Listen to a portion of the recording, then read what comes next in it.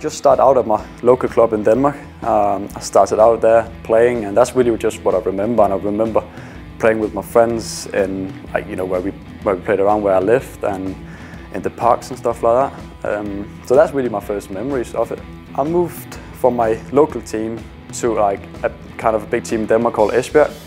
And when I moved there, that was like the first time where I think like, okay, this is a bit more professional. Before that, you know, just play for a bit of fun. And then when I came there, that's where you play with other people that want to play football. So that's probably the first time where you're thinking, okay, like, you know, this is a thing that you want to do and stuff like that. With the train, it's about 40 minutes, and in the car, it's about 45, something like that. So yeah, it's not far, but it's still quite a lot of traveling when you have to go there every day. Then I moved there later on, but on my own. But in the beginning, like, my family and drove me there, or I took the train and they got me or something like that. So that's a bit far away, but not a major thing. I think it's one of them things you can't really like describe how much it means. Well, basically, like, for me, I think it's a massive thing. Like, I never think I could be over here and play football if my family didn't like have been so nice, and like the way they've done everything, like just been like nice to me, and, you know, just say do whatever you want, just work hard and then see where it takes you. That's what they've said to me all the time. Centre midfield all the time. You know, obviously when you're a little guy, you want to score goals and stuff like that. But when I remember, I've always been a midfielder. Yeah.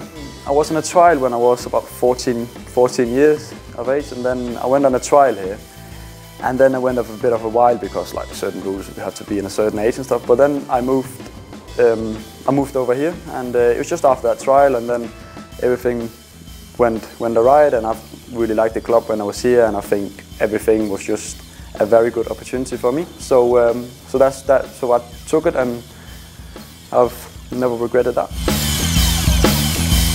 We've got a good relationship with the people that look after Lasse over in Denmark, and he was one that was highlighted to our recruitment team, and not someone really that I was aware of as a young player. My real awareness was when he came into Stoke and started to put in some real key performances. The big sort of standout with Lasse for me would be, you know, he's not just a competent footballer. He's a super professional, unbelievable character. Has a real drive and desire to be at the very top of his game. So when you're looking at someone and you're thinking, right, well, you know, you've got to work hard with them in terms of fulfilling their potential, Lasse is one that you go, do you know what? He's going to drive it as much as us. So for me, an excellent young player to bring into the football club. He's what I would want to model a lot of the young players coming through at this football club on. All the things I know, like tactical and stuff like that, I think I've learned it here, because when I was in Denmark, you play, but you know, still young, so you didn't really think much about it. But everything I've learned since, like tactical and how you have to play and stuff, I've learned it here. So, you know, and that's all because of the coaches here in the academy, really. So so now they still, like, every day, or like lots of days, we still speak about how to get on the ball, how to do stuff like that, or things like that. So no, a major thing behind it, I think. As last season, I started out as 18, and then I moved up to the 23s, and then didn't really have any thoughts of, okay, you know, first team. But then all of a sudden, I got a chance to train with them, and I was thinking, you know, I need to do everything I can to show them stuff, and hopefully I did that, you know. And how can I say? And I just tried, and then I trained a couple of times, like maybe 2 weeks. I had like 2 trainings, and then all of a sudden, like, all the things just came out the right way, and then I was up there the rest of the season. So so now I was happy for that.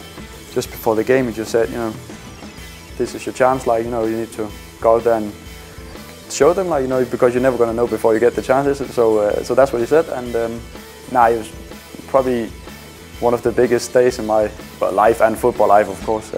Very good experience, and enjoyed everything of it. Luckily we won. We obviously got relegated, so that was not as good. But the day I really enjoyed. I look back with it with very good memories. That's just, you know, a bit of luck, isn't it? Like, just happy that we put the ball in the net. So happy for that. I should say we won, and that was probably the most important things to finish off a season, which hasn't been the greatest, with a win.